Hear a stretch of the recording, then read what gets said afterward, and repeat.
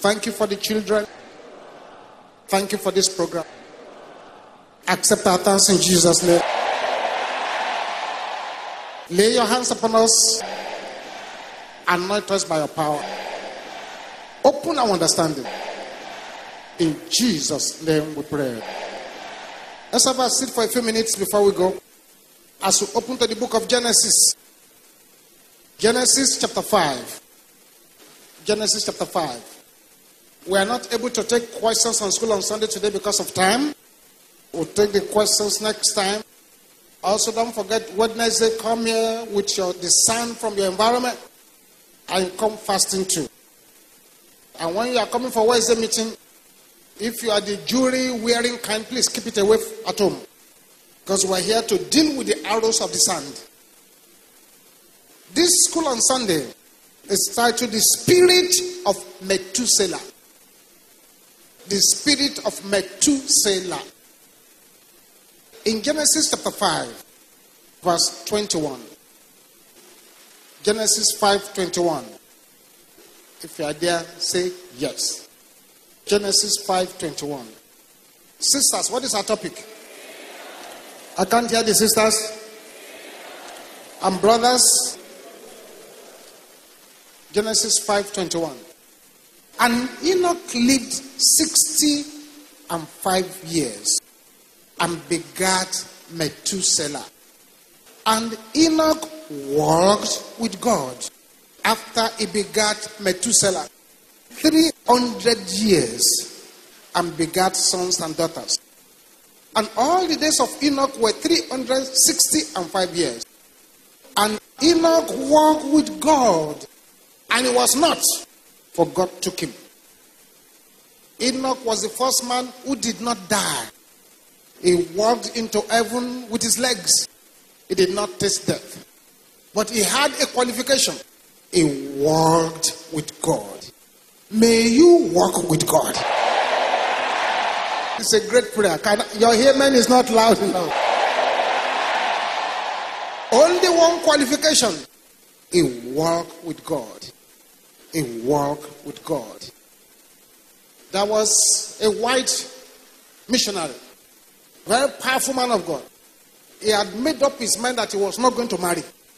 He believed that marriage would not make him to serve God very well. And he continued serving God. But at the age of 39, one day he began to read Genesis chapter 5. And he got to Enoch. And he read that Enoch begat children. And yet Enoch walked with God. And he moved so close to God, God took him away. He now saw that marriage was not going to be his problem. And he changed his mind. May you walk with God. One teacher in a children's Sunday school got a sermon from a small boy. He was teaching on Enoch. And he just threw a question at the children. He said, children, they said Enoch walked with God and he was not, for God took him. What do you understand? This small boy said, teacher, I think I understand. It means that God and Enoch were friends. So they would talk and talk and talk and talk and talk and talk. In the night, God will escort Enoch back to his house. Enoch will sometimes escort God back to his house. He said, teacher, I think one day Enoch escorted God back to his own house and refused to come back to his own house. That was the simple explanation the boy gave. May you walk with God. Enoch walked with God and he was not, for God took him. Verse 25. And Methuselah lived 187 years and begat Lamech. And Methuselah lived after he begat Lamech 782 years and begat sons and daughters. And all the days of Methuselah were 969 years. And he died. The oldest man in the Bible was Methuselah. Who was the father of Methuselah? The father of Methuselah was Enoch, the man who walked with God and God took him away. The only one who did not experience death. He walked with God and God was so pleased with him that he went away.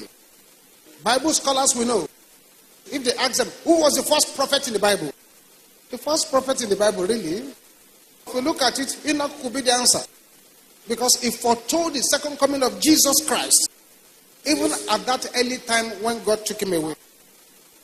Enoch walked with God, and it was not, for God took him. Who you walk with decides your destination. Who you walk with, who you follow, decides what follows you. Enoch now had a child called Methuselah. Today, we have first name, middle name, last name. In the Bible days, we just have one name. People didn't begin to have plenty names until 1100 AD due to population explosion. And it started in Europe. Methu means death or one dying. Selah means it shall come. So his name is, when he dies, it shall come. Methuselah was old. But the only thing he could present to this our world is his old age. No achievement whatsoever apart from his age. His father walked with God. We did not read that that Methuselah walked with God. His father was a friend of the Almighty. Forefathers built altars to serve God. We did not read that Methuselah built any altar. Methuselah had qualified for what we call big for nothing. Or the kind of song they taught us in our primary school.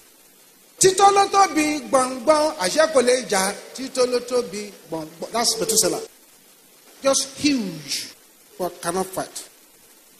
There is plenty of people in the house of God with the spirit of Methuselah in them. Those with Methuselah spirits, I say I've been here longer than everybody else, but you can show nothing for it. I was carrying the bag of the early missionary who started work in Nigeria. I was the one supplying dry milk to Ajayi Crowder when he was around. Apostle Babaola was staying in our house. I was opening the door for the car of Idahosa. All those ones you are saying is story. Once upon a time. I'm a foundational member. Story. I was there in the beginning. Story. Telling stories does not move people forward. The father of Methuselah left a legacy for him. A legacy of righteousness and holiness. He did not continue where his father stopped. I'm sure Enoch probably kept praying, pleading with God. Say, Father, this Methu boy, God help Methu now. Please prolong his life. He's not doing well. It's okay, I give him 100 years more. 100 years again, Methu had not done anything. God said, Methu is not what we use. It's useless to us. Let's take him away. His father, who is a friend of God, said, please, sir, leave Methu alone. Give him 100 years more. So God kept prolonging his life. Peradventure, he will change. But Methu did not walk with God. Brother Methu did not change. There are plenty Methus, even inside Mountain of Fire, who are in Mountain of Fire. Mountain of Fire is not in them. They will pray. God puts them in an important position. When they get there, they will be the first person to break all the laws of the Bible. When they get there, all the things they didn't used to do when they were praying for breakthrough, they will go and buy it now. Because it is the spirit of Methu. Noah was a grandson of Methuselah. Methuselah gave birth to somebody who gave birth to Noah. Noah began to build the ark. All the time Noah was building the ark, Methu was still alive. He must have come to be looking at him. Small boy, what are you building? What are you building here? He must have seen when the ark was being built. Possibly, Methu was part of those who built the ark. But Methuselah did not enter that ark. Most probably, it was the flood of Noah that carried Methuselah away. Most likely, he died in the flood. Why could he not enter the ark? Why did he live for almost a millennium without anything recorded on his name? Apart from he gave birth to this, he gave birth to that. Apart from the birth of children, there's nothing he had achieved. Perhaps you are here, coming to Mountain of Fire, but nothing to show for it. Choir, you are not there. Usher, you are not a member. Anything you don't do. Just hear the grace to carry your bag and you go. And you have been here long. Your daughters are dressing like harlots outside. You have been here long. Your children are polluting the youth church. You have been here long. But your children dress one kind to church, one kind outside. It is the spirit of Methuselah, and it's a spirit you should bind. The spirit of Methuselah is a spirit that is big for nothing. The spirit of stagnancy.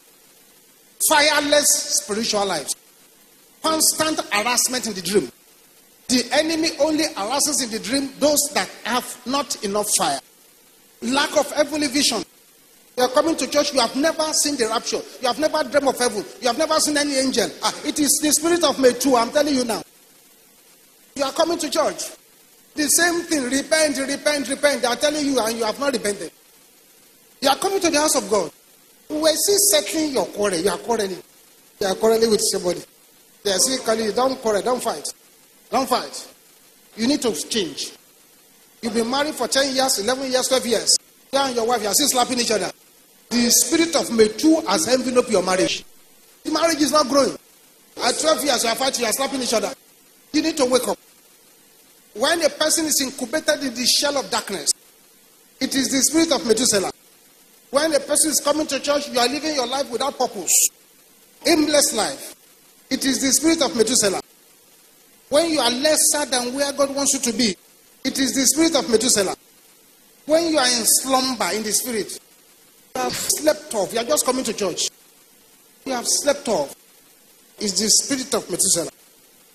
When you are claiming authority, I bind you. I cast you out.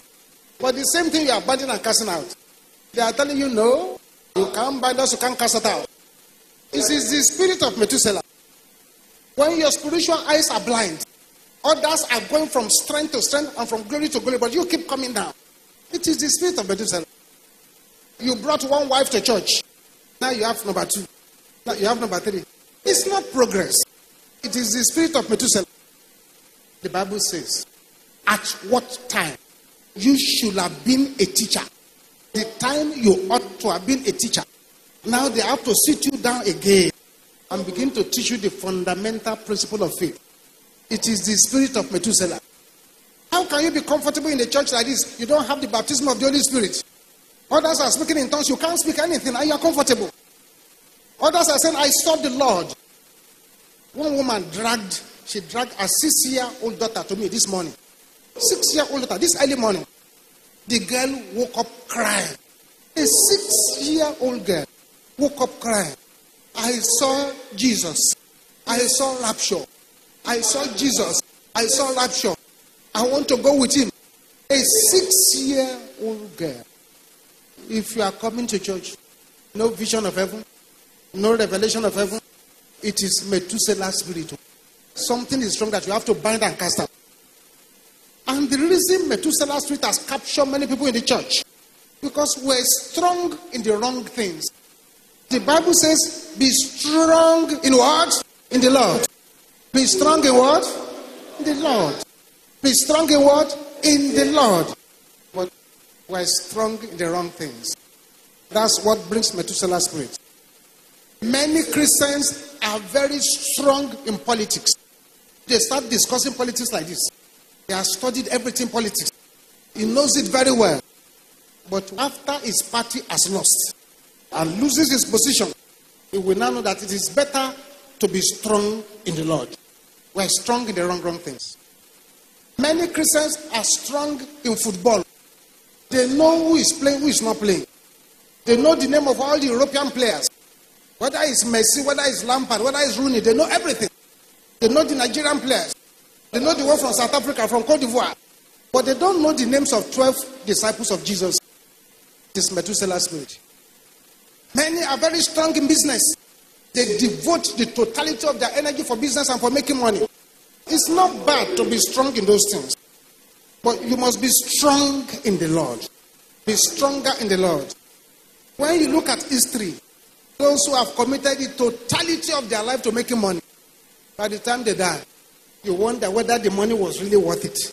That is really, really worth it. When you look at their lives after they are dead. Some are very strong in dressing. Especially the ladies. They are strong in dressing and making their hair.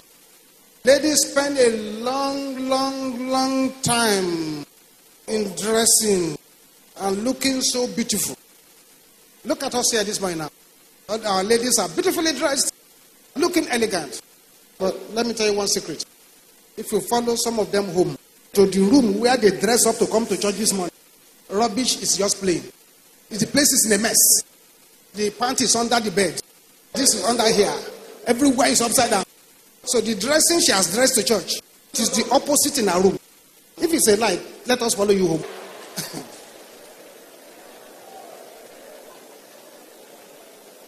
Many are strong in sexual activities. It's like they have read all sexual manuals. They know how to do everything. They know how to do all kinds of terrible things. That is what they have mastered. Whereas the Bible says, be strong in the Lord. They are strong in approaching ladies. They are strong in seduction. Many are strong in stinginess. They just keep, they hoard. They have money, they are hoarding it. They have things, they are hoarding it. I don't know what you want to do with 200 shoes. Don't know what you want to do with 200 blouses. Hoarding that. Instead of being strong in the Lord. When you are strong in the wrong things like this, you become a modern day Methuselah. Examine your life, beloved. Perhaps, even as I'm speaking this morning, the axe is raised up. And God said, let me cut this man down. He's just coming to church. Church is not in him. Let me cut him down. Jesus said, leave him alone. Let us give him 1 more year. So if he doesn't bring fruit, then we can cut him down. Are you here this morning? And the spirit of Methuselah has enveloped your life. You need to pray. Rise up on your feet now. Rise up on your feet. It is not good for you to be coming to a dynamic church like Mountain of Fire and you're a spiritual dwarf. Every member of the Mountain of Fire Miracles Ministry is supposed to be a terror to the kingdom of darkness. They are supposed to be contributors, not consumers. You contribute to how the work will go on. You contribute to it. What are you contributing to this place? If you are not contributing anything, every contribution is not money. You can contribute advice. You can contribute your talent. You can contribute your influence. You can contribute the people you know. But when you contribute nothing, and you say, we have been there long. We were there from the beginning. It is Methuselah spirit. Heaven will not listen to we have been there from the beginning. In fact, by the calculation of heaven, it said the first shall be the last. It said, many shall arrive at the kingdom of God, and they will see prostitutes as the first people on the queue.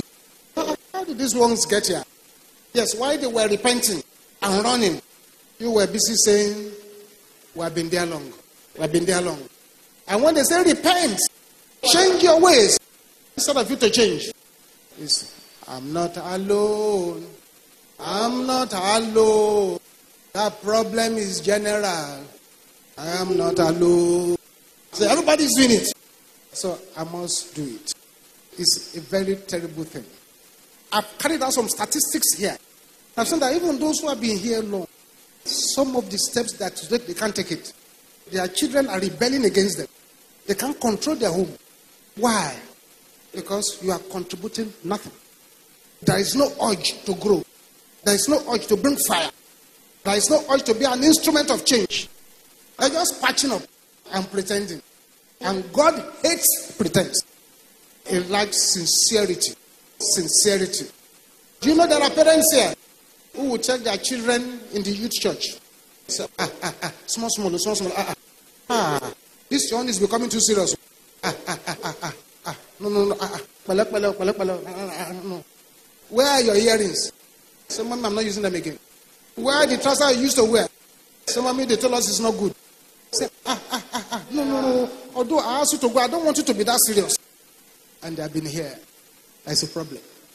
The spirit and power of Methuselah had captured them. Big for nothing. No contribution. Close your eyes.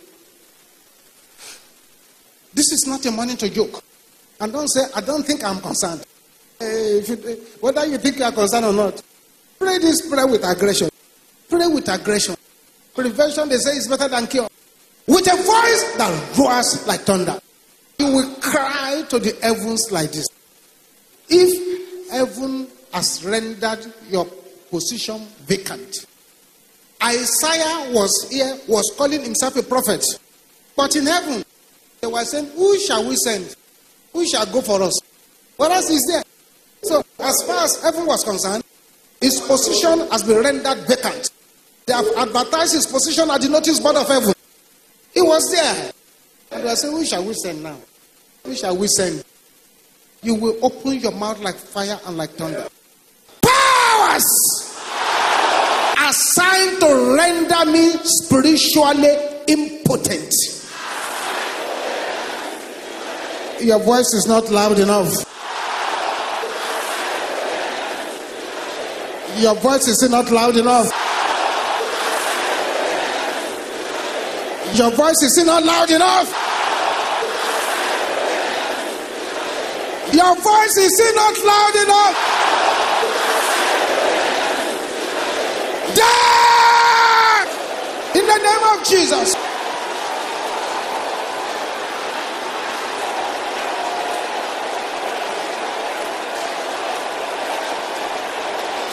Baparia da katale katanda.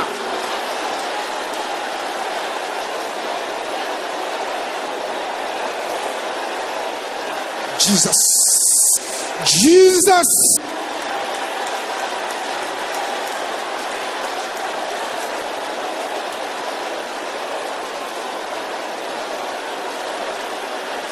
In Jesus' name we pray. The psalmist says, though I dwell in the midst of trouble, thou wilt revive me. Thou I dwell in the midst of trouble, thou wilt revive me.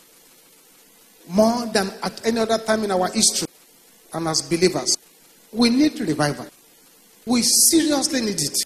We need revival. We need the kind of revival that will shut down the houses of darkness. If there are 10 rapists on our street, and we convert 9 of them, only 1 will be left. But if we don't have enough power to convert them, know for sure that what the rapists are doing will affect us. The average Christian of nowadays carries so little fire that things just go haywire. It is an insult on your salvation for somebody to put juju in the mouth, it talks to you and you're obeying. It's an insult on your salvation. Somebody slaps you and you lose your senses. It's an insult on your salvation for witches to be drinking your blood. It is because of this Methuselah spirit. Big for nothing. Big but cannot fight. You will raise your voice again like fire and like thunder. And this is the final prayer we are praying here today. It's a simple prayer, but powerful prayer. Where is the Lord God of Elijah? Arise! Revive me! In the name of Jesus.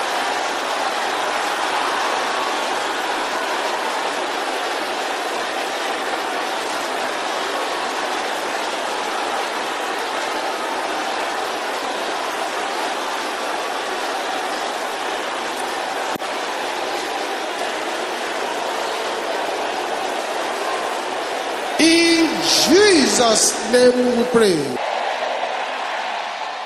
I stopped it because the Lord brought 3 women to me. He said they are not praying hard. He said they are not praying hard. The house help is possessed. The husband is possessed. And the strange woman is running after your life. And yet you are praying this prayer like a child's play. When the spirit of revival comes upon you and you become a fire woman, woe befalls anyone who took your name anywhere. Where is the Lord God of Elijah? Arise! Revive me!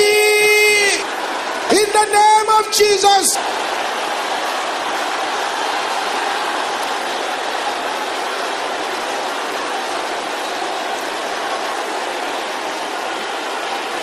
hand, open your mouth and pray. Revive me, revive me, revive me, revive me, revive me, revive me. If you have received the baptism of the Holy Ghost, begin to pray in tongues. Begin to pray in tongues. If you have received the baptism of the Holy Ghost, begin to pray in tongues. Mapola kapola bosati alaka. Rio bokasenta. Be revived. Be revived. Nakapolika dakasenta yaba.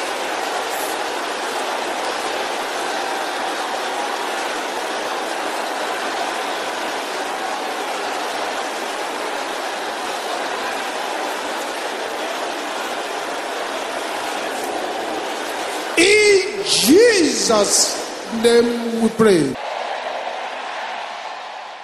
Makate sete aboshan. Ribapia li katenka pola bakatea.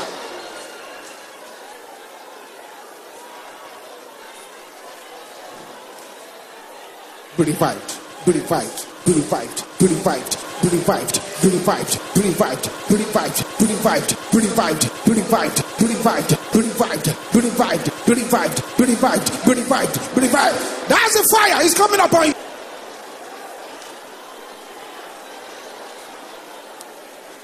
Father, we thank you. Continue to lay your hands upon us. Mobilize heavens to help us. Cover your people with the blood of Jesus. In Jesus' name we pray.